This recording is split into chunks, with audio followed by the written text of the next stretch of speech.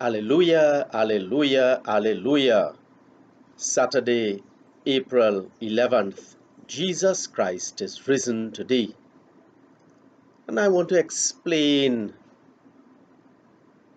what the resurrection really means. The Gospel according to Matthew states, suddenly there was a violent earthquake, for an angel of the Lord descended from heaven, came and rolled the stone away and sat on it. In the first case, the resurrection affirms all the teachings of Jesus Christ. Moreover, it fulfills the promises lodged in the Old Testament and all the works that Jesus himself did. The truth of Jesus' divinity is confirmed in the resurrection. For it is noted, when you have lifted up the Son of Man, then you will know and believe that I am He.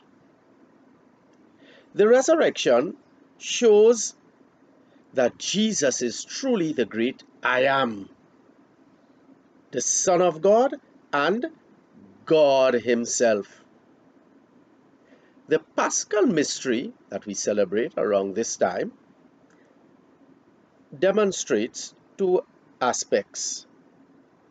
By His death, Christ liberates, frees, emancipates us from sin and death.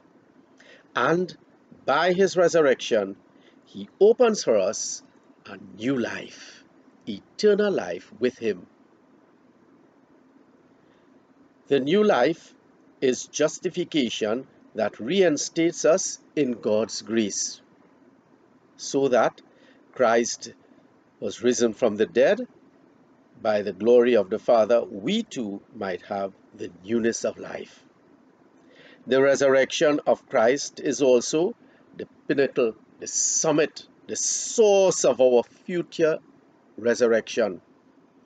Christ has been raised from the dead, the first fruits of all who have fallen asleep. And if Christ is risen, He is our model, He is our example. We too have that great hope of rising from the dead.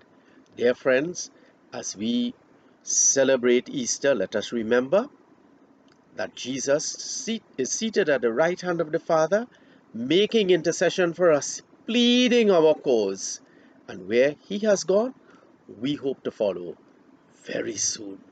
Let us never lose heart, but believe that the resurrection gives us that power to have that hope, that vision, that the resurrection gives us fresh hope, new perspective, that where God has gone, we want to go.